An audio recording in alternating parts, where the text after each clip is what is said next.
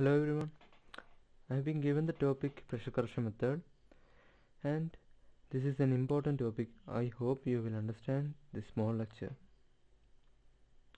Before heading to the topic, we have a number of questions we have to answer. Why do we need pressure correction? Where is the method used? And what do we analyze from this? So all these questions can be answered after we have a short recap of what we have done so far. So you can skip this, but I will say what is CFD. So safety is a type of analysis that provides insight into solving complex problems and allows engineers the ability to test the effects of fluid flow in their designs. So most important point, it is done without the need to conduct real world experiments. We don't want to conduct real world experiments. We have to just typically use computers or programs to analyze this. So safety can simulate aerodynamics, thermal heat transfer, turbulent flow, and by solving PD and Navier-Stokes equation. So we will come into that later. So since safety is an analysis, generally involves three main elements. The three main elements are pre-processing, solver, and post-processing. So generally we will concentrate on the pre-processing and the solver part. So this is the model of how safety works. So we basically define a physical system, then we will have a mathematical model, that is governing equations that governs the fluid flow. Then we will discretize it and convert into system of algebraic equations, and using suitable numerical solutions we will find the results. Navier-Stokes equations. Now, Navier-Stokes equation describes mostly momentum, that is x momentum, y momentum, and z momentum. But in some textbook, Navier-Stokes equation is primarily the continuity, that is the continuity equations, the momentum equations they solve, and the energy equations. So we will follow that convention. Now, these equations are the governing equations for a compressible flow. Now the Navier-Stokes equation cannot be solved analytically, or it does not have a general solution representing all these equations. So all these equations, it does not have a general solutions. Okay, so but it can be solved if we apply special conditions such as steady flow, unsteady, incompressible, initial and boundary conditions, etc. Here we have commonalities between the equations. Can we write these equations in a general form? Yes. If we introduce a general variable phi, we can write it in the form. So this is a general form. So hope that you all understand what I am saying. So can we obtain continuity equation from these equations? Yeah, of course. Just put phi equal to 1. So next thing we will talk about that in an example. So can we obtain the x moment equation? Yeah, of course. Phi equal to, just put phi equal to u. So this transport equations, it is basically general form writing this equations, general form writing these equations. So it should it doesn't mean it should represent all the equations. There are more equations than these. So this is basically the primary equations, but there are more equations. So it doesn't mean this transport equation represent all these equations, but it can involve transport properties like temperature, velocity, pressure, and etc. So let's go on to an example. Of course, put phi equal to 1. This is going to be 1, this is going to be 1, and this is going to be 1. So we will neglect the fuzzy term and source term, so we will neglect this two terms. So hence we obtain the continuity equation. You can check. Okay, and we have obtained the continuity equation. So we have move on to the module 2. So it's to basically introduce finite difference method. So first we will have a physical problem. So let's say a conducting rod. So we will divide this into number of nodes. Okay, we will divide into number of nodes, that is that these red dot markings 1, 2, 3 and 4. So we will identify the governing equations for that particular problem. Here we have k d square t by d square plus s equal to 0. So this is general conduction equations. So if we look onto the transport equations, it is basically we can obtain it by neglecting the convective term, and the rate of change can be neglected by assuming steady state. Okay, so we will have both these terms, that is, so this is the diffusive term and this is the source term. See, similar, right? So we have obtained this, and we will apply the boundary conditions. So and then we will discretize it. So what is discretization? So it is simple. It means governing equations only say about this. Governing equations only say about continuous distribution of variables over the solution domain. So let's say for a temperature, so if we look onto the partial differential equation, this is the partial governing equation. So we will obtain, if we solve it, we will obtain very close values, like it will be continuous. If we look from far away, it will be continuous. So it will in CFT it will occupy more storage spaces, so we don't need that kind of thing. So we will discretize it, like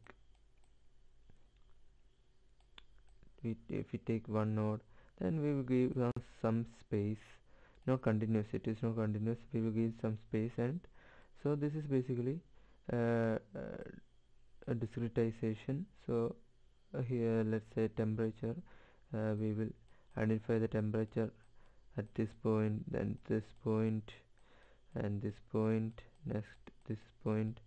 So we are not interested in between these nodes, we are not interested. There may be many points between this, but after we discretize this, we will not consider the spaces in between. So that is basically the discretization process. And now we will move on to the calculation.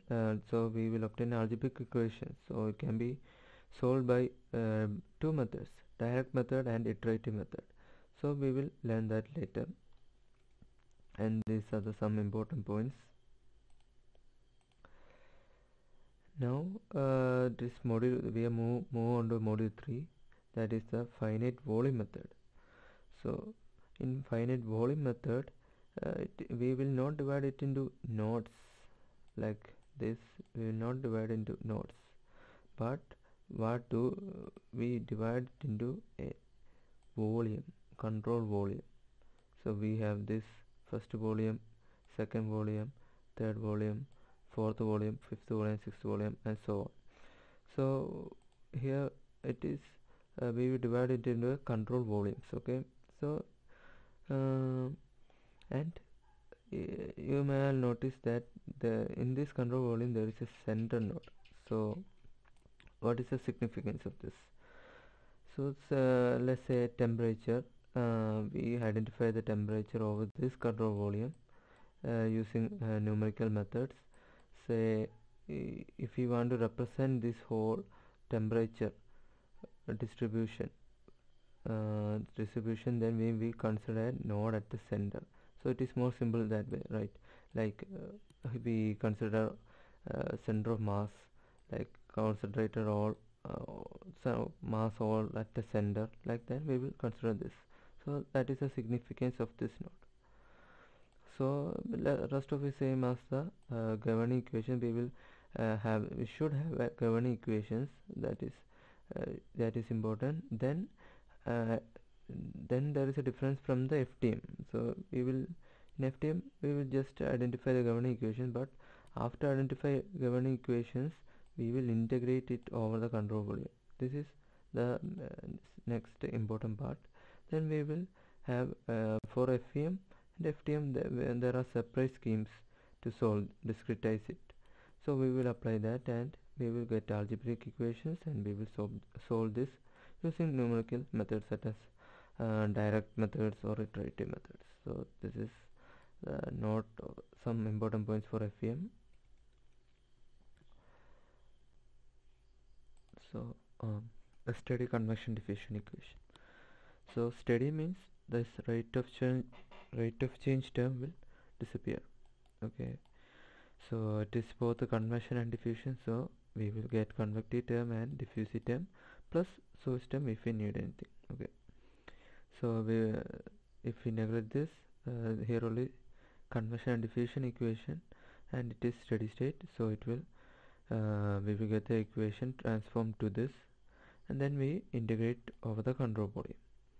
Okay, so let's have again a quick recap of what we have learned so far. So module 1, we learned about governing equation of the fluid flow. So we need to know that governing equations to solve any fluid problem. So module 1 we learned about the governing equation. In module 2, for solving governing equations we need to discretize it, right? So for that discretization we learned two methods, FTM and FEM. So these are the two methods we are learning. So now for module 3, what we have learned that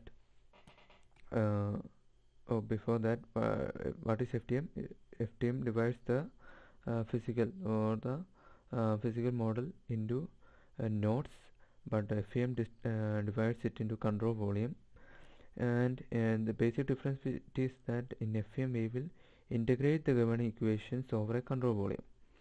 So now we move on to module 3. So we use FEM to discretize diffusion problem. So can we obtain diffusion problem this? So we don't need convection, so we will cancel this, and if it is steady then this also becomes 0.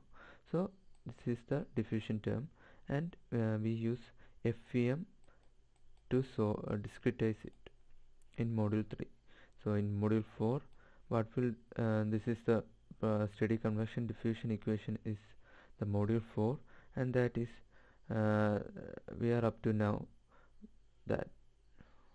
Okay, we will now discretize it. So discretization process, we have learned the discretization process for steady convection equation, so we will not move into that, but we have an important point here. We assume that the velocity field is somehow known. So you can see that F equal to rho u, right? So here we use u, so of course we need to know the value of u to solve this. So we assume that value here in module 3. We assume that value, steady convection diffusion equation, we assume the u value, but that is not possible, because we have to, the safety solver has to find the velocity field. So velocity field need to be solved and found out, and that will be our starting point to pressure correction method. So here we have some methods to finding out the velocity field. So after finding out the velocity field, we can solve it, right? Like how we have solved the convection diffusion equation. So that is why these are given different methods are used for numerical solution of Navier-Stokes equation. That is why this heading is there. So in incompressible, we don't need to consider compressible flow. We consider incompressible flow here. So in incompressible flow we have learned two such methods, the vorticity and stream function method we have learned Manisar-Hastotas, and now we will learn pressure velocity coupling. So, and in this pressure velocity coupling we can see the pressure correction methods such as Simple, Simplex, and Piso. So we have also using staggered and collocated grid, and we will discuss that later. So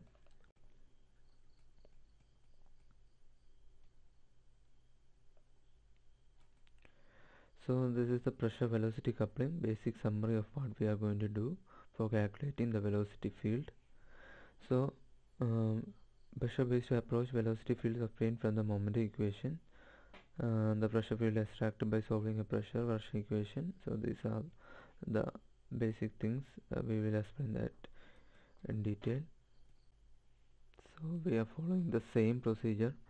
So if you recall that in heat conduction equation we wrote down the governing equation, then we discretized it either by FTM or FEM. Then we obtained some algebraic equations for each node, or for FTM each node we will say, and FEM each control volume. Then we will use some solver method like direct method or iterative method to see this. So we will follow the same procedure. Here we have to find the velocity. Okay, so we will write down the governing equation first, then we discretize it, then we will obtain algebraic equation and numerical solutions. So we will write down the governing equations.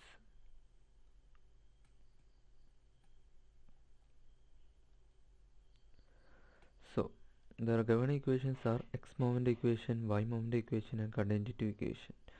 So x moment and y moment because we are considering 2D space. So 2D space we are considering, and there is u velocity and v velocity, so both these moment equations are needed, and since the involvement of velocities are there, it should satisfy continuity equation. So we wrote down all the equations governing our fluid flow. Now we encountered a problem. So in these equations we can see there are non-linear quantities, and also the most complex issue is role played by the pressure. So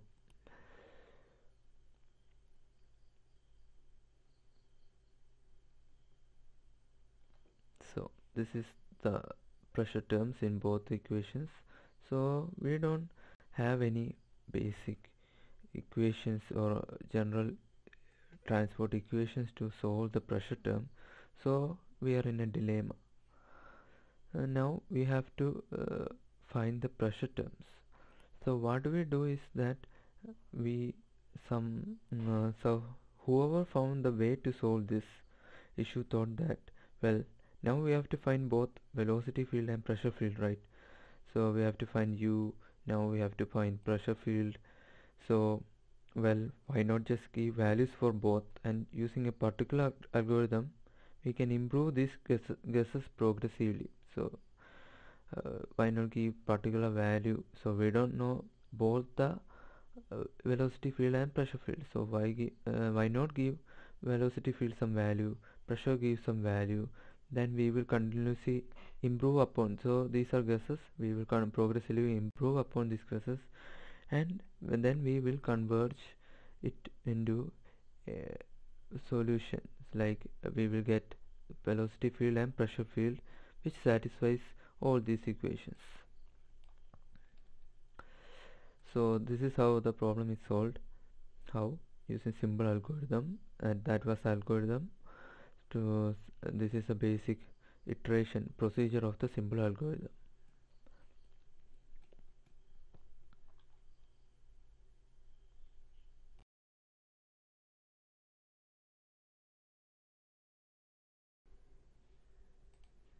So let's take a quick detour of what we have done so far. Say, for example, heat conduction equation. This is heat conduction equation.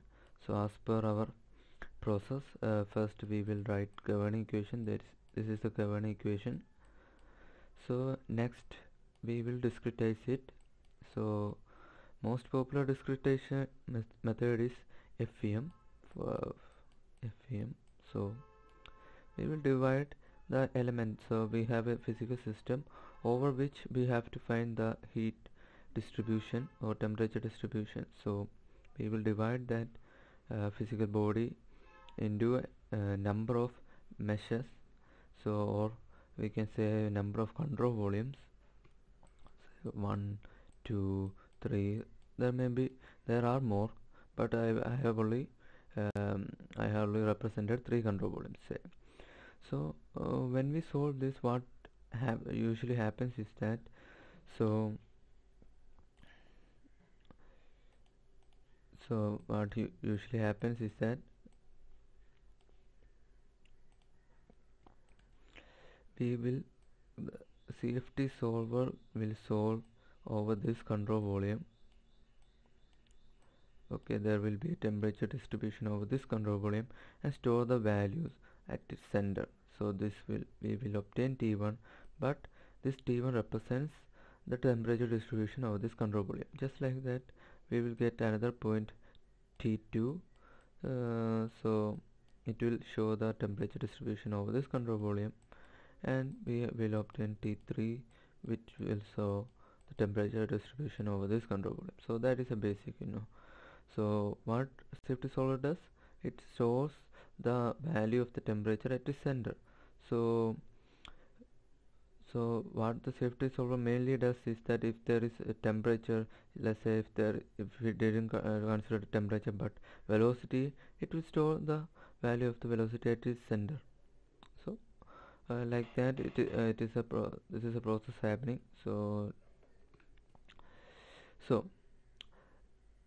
we needed to find the velocity field, right?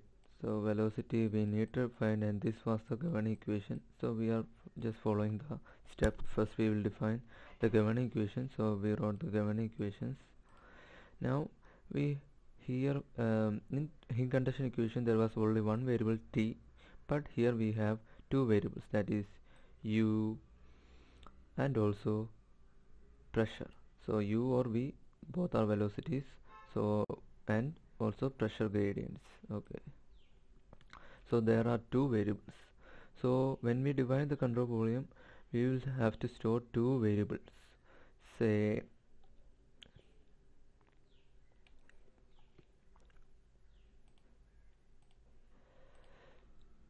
okay. So the safety solver first does that. So we will define control volume, and uh, we will have to store the distribution over this control volume, the property distribution, or the whatever variable we are giving, the variable distribution over this control volume is stored at the center, right? We consider like that. So it will have to store both pressure and velocity at the center. But due to checkerboard problem, so there is a checkerboard problem. So we have already studied that, and Manisar has taught us.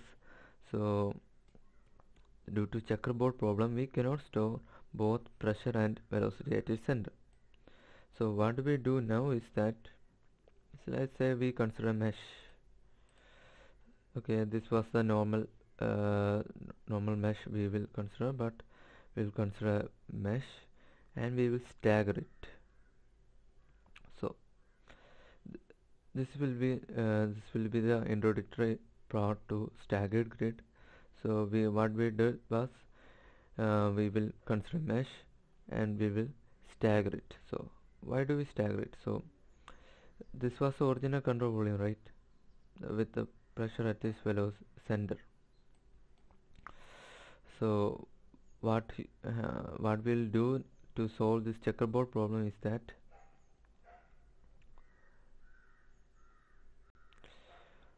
so this is a staggered grid, and now what we'll do, so this was the original main control volume. This is this blue representation is the main control volume. So at its center we will store is one pressure, the two where we have two variables, pressure and velocity. So the pressure we will store at this main control volume, and for velocity what we'll do is that we will store at the face of the main control volume, right?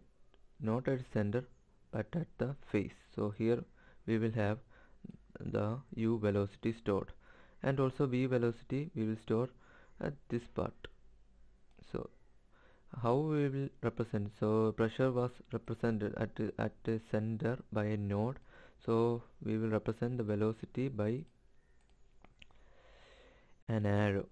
So these both, so there will be an arrow to inlet arrow and also an outlet arrow. So there will also be a control volume here, and there will also be a control volume here. So okay, so this is the representation of u variable and v variable. So this is the coordinate. We will identify, say we will have to know where the u variable is, so we will look onto this coordinate and represent where it is. So let's move on to the next slide. So this was the basic control volume. We just added the staggered grid also. Okay, so representing the coordinates, we will find out how we will represent the coordinates. So the small represents for the small grid, so j is small. In the red lines we will represent it for the velocity components, and for the black part, which is a capital I and j, we will represent it for the pressure. So this is the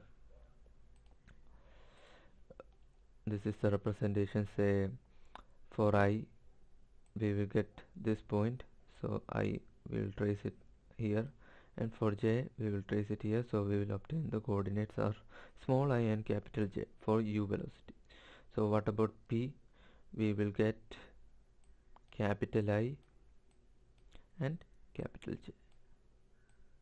So this is the representation of the, so it is easy now, the Cartesian, the coordinate representation. So what we will do now is that so again representing what we've done so far. So this was the original structured grid. So this was our main control volume. What will we stored the pressure at its center, and we stored the velocity at its face. So for that we considered another mesh. So here it is. So this is how it works. So this is the, we will term this as u control volume. So let's isolate this control volume. So let's remove all that, and we will get the normal control volume. So this is the west face and this is the east face, right? So we will just use the equations we studied in module 3 to solve this control volume.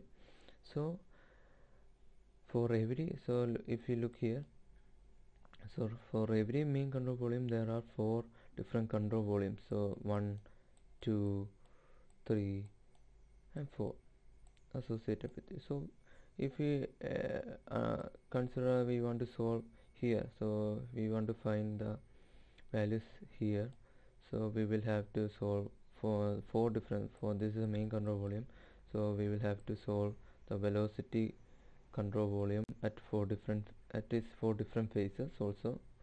Then only we will get the value for both pressure field and velocity field. So this is what is happening. So for this control volume, the equation after discretization for this control volume, the equation obtained is this. So this is the coordinates. So here it is small I, and for u velocity this is representation of the coordinate. So that is what here considered here. So this, what is this? So this is simply a w uw plus ae ue, so sum of the neighboring nodes, and this is the pressure correction we applied, and we will tell in detail what all the terms are. But before that, so this will be the equation for u control volume. So we also have v control volume, right? So this will be the equation for the v control volume. So let's compare that. So let's start comparison between both the what we have done in module 3 and now what we are doing. So in module 3 we obtain, so there are three different control volumes. So here, so for each control volume, we will have defined this equation. Okay, for here also we will have obtained this equation like this. So we will obtain this equation like this. So for now we have three equations like this, right? So we will then solve as many number of there are many 10 number of control volumes. Then we will obtain, after discretization, this 10 number of equations. Then we have to solve that 10 equations. Then we will get the value of 5 for each control volume. So this is a 5 value for this, and this is a 5 value for this. So we have to solve this. So this is what we have done in module 3. So in module 5 what we'll do is we will solve the U control volume with this and V control volume with these equations. So for a particular main control volume, so we will have one, so this is the one control volume, two control volume. So here also we will have the third and a fourth control volume. So we will have to obtain equations for all these control volumes like this. Okay, U control volume. So this for U control volume we will have obtained this equation after discretization. So V control volume we will have obtained this equation. So rest of the method is discussed by Arun Matthew by simple algorithm. So this was the general representation. Now this is the same as this. So this U, for the U control volume, it is similar to this. So source term, this is the source term Bij, neighboring nodes, the sum of the neighboring nodes, this is a neighboring nodes. So hope you all understand this. So this equation is similar to this equation. So what about the value of AP, AW and all? So how we will solve this? So basically we studied many different methods, so we will consider both two important methods. We will consider, so central differencing method. We will obtain AWAE and AP through two constants, diffusion constant and mass flux constant F and D. So for upwind differencing method, so we will obtain AP AWAE value by solving or finding out D, W, F, W and all. So just refer to that. Now, so this is the equations we have done. Now this is all to that staggered grid. So delta V is the volume of the U cell, Bij, that is Bij here. Bij is S into source term into control volume delta V, and Aij is the surface area of U control volume, surface area. The pressure gradient means of linear interpolation between the pressure nodes on the U control volume boundaries. So this is linear interpolation because this is taking a difference between the two different nodes. So this represents two different nodes. So by linear interpolation we have obtained the pressure node also. So this is all to that staggered grid concept and the pressure correction method. So we will have summary. So summary, we needed to find the velocity field. For starting of the pressure correction method, we needed to find the velocity field. We tried to solve the governing equation numerically. So we have x defined y momentum and also continuity equation. So we tried to solve the governing equation, but then due to the presence of the pressure term in x momentum term and y momentum term, we couldn't solve it like the conventional way.